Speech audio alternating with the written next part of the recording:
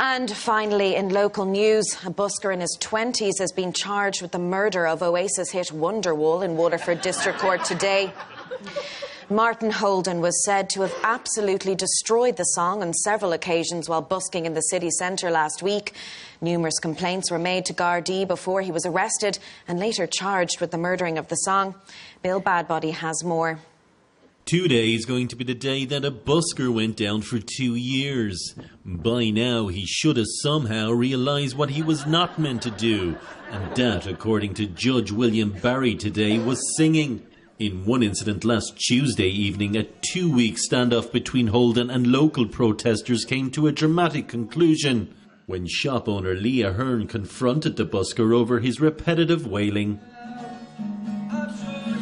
In this mobile phone footage, Mr. Hearn can be heard shouting, "I cannot take this anymore," before then dousing himself in what appears to be a flammable liquid and then setting himself alight. Backbeat, a man on the street witnessed the fire and Mr. Hearn's heart go out. I don't know, it was just horrible to watch, so it was wrong, everything. I can't believe it. I just can't believe it. At 10 a.m. this morning, Martin Holden arrived to court brandishing only a guitar and a Bob Marley haircut. When approached by reporters, he then threatened to play a song. Hey, hold on. Luckily, Gardaí were there to intervene.